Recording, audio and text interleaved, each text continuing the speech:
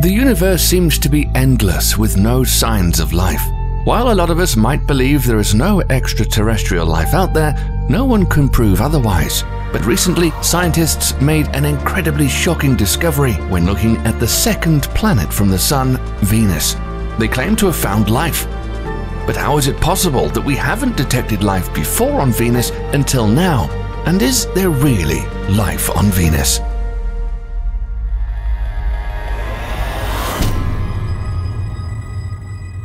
Venus is an incredibly hot world, but research seems to suggest it once had vast oceans. It's possible that Venus could have been as habitable as the Earth, but in the last billion years, greenhouse gases transformed the planet from an oasis to the uninhabitable hell it is now. The scorched surface becoming too harsh for life forms that may have retreated deep into the ground or into the atmosphere to avoid extinction. In order for us to look at the possibilities for life on the planet, it's interesting to know a little bit about Venus and its evolutionary history. Chances are you've seen the planet Venus many times and didn't know it. You can easily see it from Earth because it's the brightest object in the sky next to the Sun and Earth's moon, and it's visible as a bright star in the morning and evening sky. It's one of only 4 terrestrial planets in our solar system and considered the Earth's sister planet.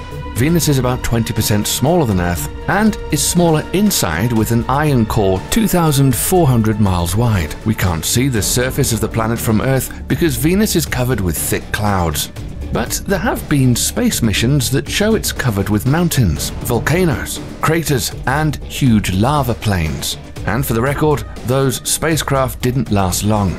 This is because temperatures on Venus are hot enough to melt lead at around 880 degrees Fahrenheit, hot enough the ground would glow a dull red. The atmospheric pressure at the surface is 92 times the sea level pressure on Earth, or the same as being 3,000 feet underwater. It would crush you, and any spacecraft not built to withstand the immense pressure. The thick clouds are mainly carbon dioxide, but also have a layer of reflective sulfuric acid with the smell of rotten eggs. It's not a place you would want to be, or could survive more than a few seconds. Venus is too close to the Sun to sustain life as we know it, and averages a distance of about 67 million miles away from the Sun. However, about 3 billion years ago, the Sun was only 80% as luminous as it is now. With that in mind, it's possible that this hellish planet could have had an environment much like the Earth, and for about 2 to 3 billion years after the planet formed, life could have had plenty of time to emerge. The Pioneer Venus spacecraft launched by NASA in 1978 and several other space explorations have helped us study the planet and reveal some details on how it transformed from an Earth-like planet to the hellish place it is today. Evidence was found showing there may have been shallow oceans on the surface of Venus for 2 to 3 billion years, and temperatures on the planet would have ranged from a low of 68 degrees Fahrenheit to a high of 122 degrees Fahrenheit. It would have been easy for life to flourish under these conditions, and where there is water, there is a good chance of life. Ancient Venus was certainly a lot different than it is now, and it's been theorized that it formed out of ingredients similar to Earth, but followed a different evolutionary path. Its rotation rate around the Sun is 117 days compared to Earth's 1 day.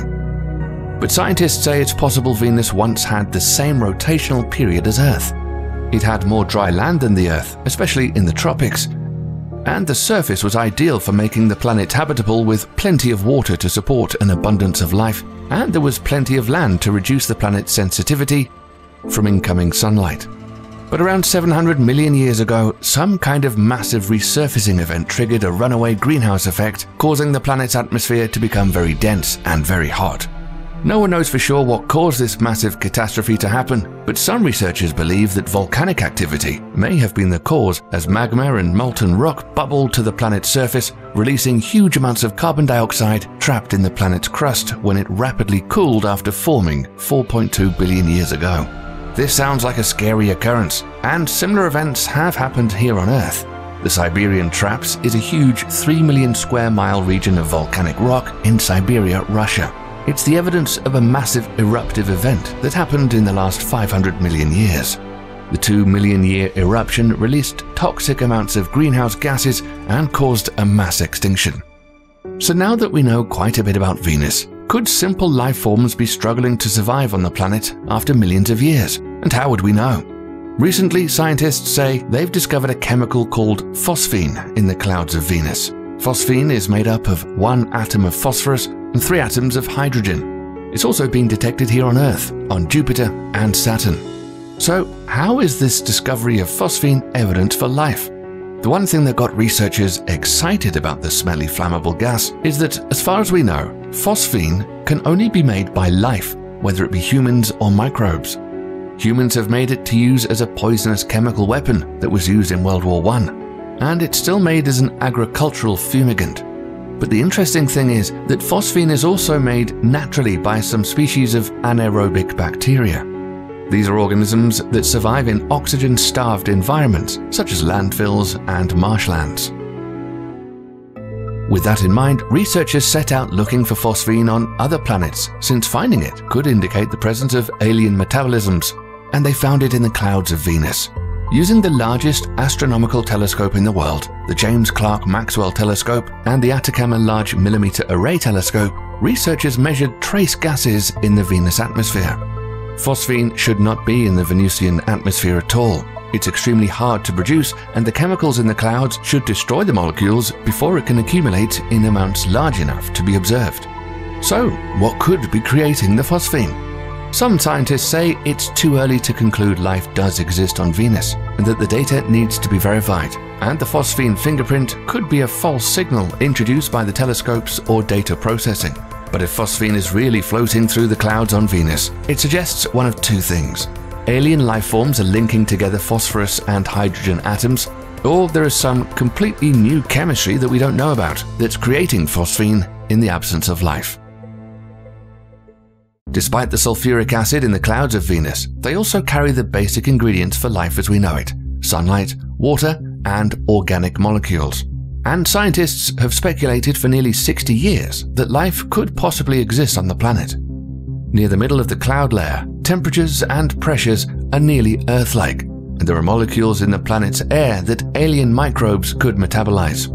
The possibility of finding bacterial life in the clouds of Venus is important, because the earliest evidence of life on Earth comes from fossilized mats of cyanobacteria called stromatolites in Greenland, which are around 3.7 billion years old. But the fact that life could live in such extreme environments is something we already know about. Around 4 billion years ago, there lived a microbe called the last universal common ancestor, or LUCA. There is evidence that this microbe lived an alien lifestyle, because it was hidden deep in underground iron-sulfur-rich hydrothermal vents. Being both anaerobic and autotrophic, it didn't breathe air, and made its own food from the dark, metal-rich environment it thrived in. This microbe's metabolism depended on hydrogen, carbon dioxide, and nitrogen, which it turned into organic compounds such as ammonia. The most remarkable thing of all was this tiny life form was the beginning of a long lineage that covers all life on Earth. Now that the biosignature of phosphine gas has been discovered in the clouds of Venus, there are missions being planned by several institutions, including California's Rocket Lab, who plan to send a spacecraft to Venus in 2023 to hunt for definitive signs of life. The mission will use 2 pieces of Rocket Lab hardware: the 57-foot-tall Electron booster, which is currently used to launch small satellites into space, and the Photon satellite bus, which recently made its debut flight. The Photon will launch atop the Electron booster, then it'll make its way to Venus on a flyby trajectory. When the Photon gets close enough, it'll deploy a probe into the atmosphere. Its goal will be to hunt for signs of life in the deck of Venus air that is habitable. But before the mission, everyone will get a chance to see the Electron and Photon in action, as it's booked to take a NASA satellite to the Moon in early 2021. And speaking of NASA going to Venus, they have 4 finalists for the next round of Discovery missions. 2 of these newly announced finalists are targeting Venus. One of these is the Da Vinci Plus mission, which would send a probe down through the thick Venusian atmosphere while gathering data on the way. The second is the Veritas mission, which is set to map Venus's surface in detail from orbit. This probe's observations would help show the planet's geological history and could confirm if volcanism and plate tectonics are active on the planet today. Many planetary researchers say that Venus is truly undervalued, and that we need more missions to study the planet to get a more detailed understanding of its history and its evolution. This could help us understand what happened to the planet, and if our planet is next and will end up like Venus. We hope you enjoyed the video. If you want to keep up with big events involving the cosmos, then be sure to subscribe and turn on notifications, and we'll let you know when a new video arrives. Thanks for watching.